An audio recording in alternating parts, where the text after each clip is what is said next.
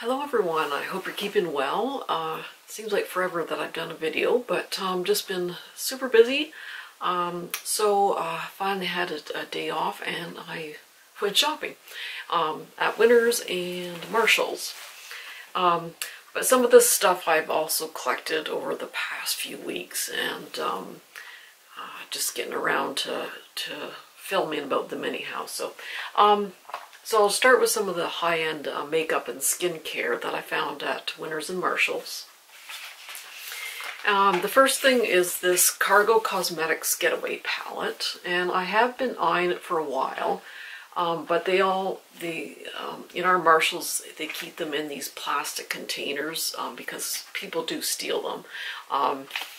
So I didn't know what it looked like inside. So I did see a video with this palette and I really did like the colors. They do have another palette. I don't know if it's called Paradise or something like that, but I didn't like the colors as much. And this is more of a cool tone palette, which I like for the summertime. So it has a mirror and a brush there. But it does have the cool tone, so it's got the grays, the silvers, the lilacs, the mauves. So yeah, I did like the colors on this one, and I have swatched them. I haven't actually used the palette on my eyes, but I swatched them, and they're very, very, very pretty, and great colors for a nice cool tone look. So I'm not sure how much this is online. I'm sure it's like 40, 45 Canadian. I'm not sure, but it was on $10 clearance. And then they had this Ole Henriksen Ultimate Lift Eye Cream. And I looked online, I think it was about 54 Canadian or something like that. It was way up there. But this one I got for $9.99. And this one has peptides, which stimulates the growth of collagen and hyaluronic acid, which is normally found in your skin. Also has hyaluronic acid and avocado oil. So yeah, compared to the retail price, yeah, that's a pretty good deal. And then I saw this new company, Stroka Beauty, and I've never heard of this brand. Anyway, this is what it looks like, and this palette's called Bad Mums. And I got this for $9.99. So I looked online, and online you could buy this palette along with the lip gloss for $54 US. So Canadian is add some more onto that. This was $9.99, and I just read a little blurb about it. I guess it came out with that movie Bad Mums at Christmas time, and I never did see the movie. But anyway, they were promoting this palette with the movie anyhow. So yeah, I mean, it is definitely high-end price. And that's what the package looks like. And then inside you get 6 eyeshadows, 2 blushes, and a highlighter. And they do swatch really nice. They're very, very soft, very pigmented. That's the highlighter, and those are the 2 blushes here. And then you get the 6 eyeshadows. So yeah, it's quite a savings, and it seems very good quality. So I thought I'd give it a try. And then from the same company, there was these Better Not Pout Lip Shine Trio.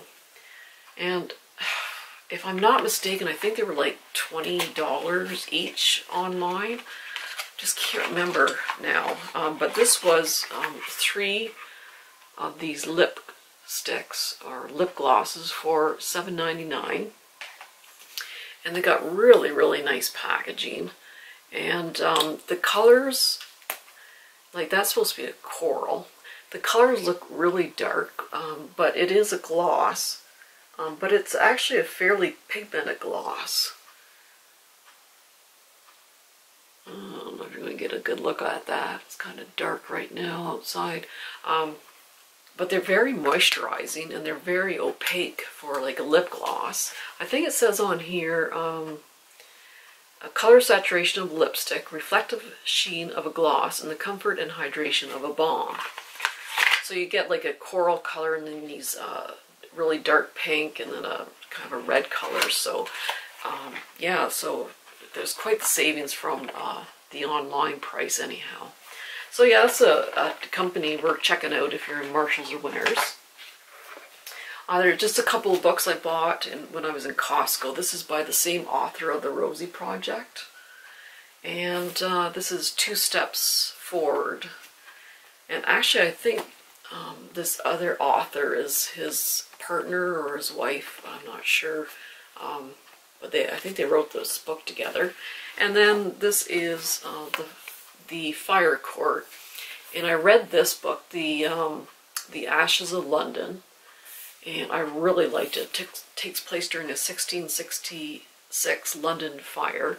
And that was such a good book. And this is a sequel to it, The Fire Court. So this is as they're rebuilding the London. Kind of a murder mystery was the first one, with just a lot of intrigue and plot twist. And it was a really, really good book. So I'm glad to see the sequel come out of that one. And then I got a couple of other palettes. This is, found this in Winners. This is Profusion. And I guess they sell this brand in Target now. We don't have Target here anymore.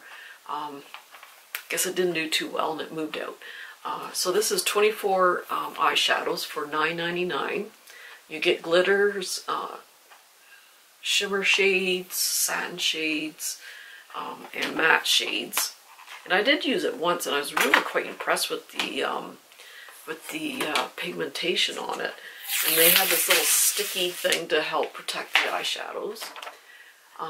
But they're very, very nice colors. There's a lot of good transition shades, crease shades, outer corner shades. Quite a variety of different looks you can get with this one. Yeah, I'm actually very impressed. So yeah, $9.99 for 24 shadows, and I've heard good things about these Profusion eyeshadows. So, and then another one they have is Beauty Treats, and I think you can find these at Five and Below, which is a dollar store down in the States. We don't have it here, but I did see it in Winners, and this is $7.99, and you get 24 shimmer and matte shades. And I have swatched them, and the pigment's a little bit hit and miss. Some are very well pigmented, others you have to build up a little bit, which I don't mind. But yeah, the colors really are quite pretty though. I do have to play with this one a little bit more. I just did a basic look at the one day, so I definitely have to work with it more. But yeah, it's actually very, very pretty colors in that. So. And then I did get a True Beauty Gold Foil face mask, one of those Korean sheet masks. And yeah, I really like the True Beauty brand. I haven't tried this particular one, but usually the True Beauty has that very thick, firm gel that doesn't crease up and wrinkle up on you. They're very hydrating. I really do like the True Beauty one. This is a fun kind of gold foil look. Just bought a couple of little sponge holders. So this one has little feet on it. And you just put your wet sponge in there so it'll dry before you put it away. It's got little feet. And then there's this little portable one. And inside is the sponge. I think this would be good for traveling. I wouldn't want to put a wet sponge away.